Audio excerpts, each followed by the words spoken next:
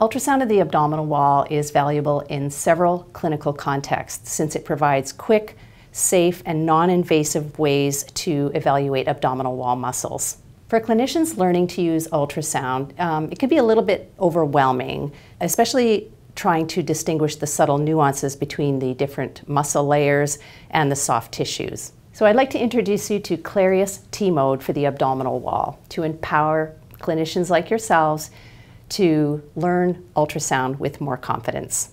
So Clarius T-Mode is available on the Clarius linear scanners, the L7, the L15, or the linear array on the PAL scanner.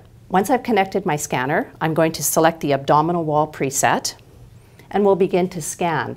If I'm looking at the lateral abdomen, I'm going to place my scanner between the costal margin and the iliac crest. And from here, you'll see the T-Mode icon at the bottom of the screen. So we'll tap the T-Mode icon and right away you'll see nice graphical representation of different tissue layers and muscle layers side by side with the grayscale image.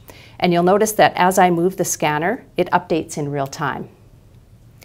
Now when I freeze the image, we get even more information in the form of anatomical labels. So this is really helpful, and I can store those images with the labels as well.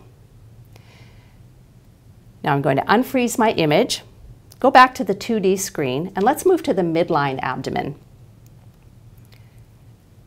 So here, I'm going to activate my T-Mode once more. And again, we'll see nice real-time representation of the midline abdomen. And in this case, the rectus muscles and the linea alba. Now to confirm what I'm seeing, again, if I press the freeze button, I get labels to confirm what I'm seeing. So we can store that image by pressing the camera icon, and these images will be stored with their labels to the Clarius cloud. So whether you're a plastic surgeon learning ultrasound to do tap blocks, or a physical therapist wanting to do better ultrasound assessments of your patients with diastasis rectus, using T-Mode will be a great place to start to learn to recognize the abdominal wall muscles.